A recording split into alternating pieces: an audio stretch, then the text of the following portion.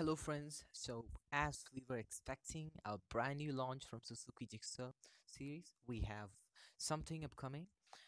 What we had was the 125cc version of Suzuki Gixxer, and we were expecting the new 150cc.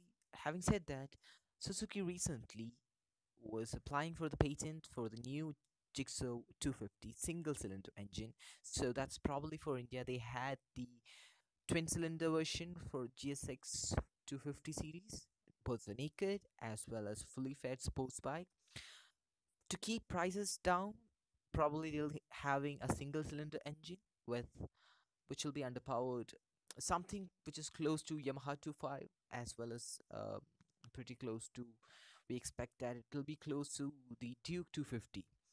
The old Gixxer was very reliable with its good performance and styling, but it's outdated so far.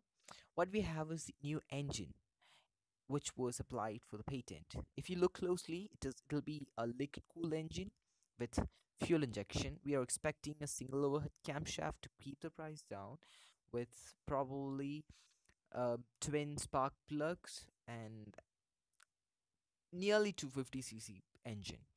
So what we can expect is a budget up to 1.5 lakh on road India, and the styling will be similar to the GSX 250 twin cylinder motor, which the seats won't be carried over because of the Indian preferences, with probably an LED light.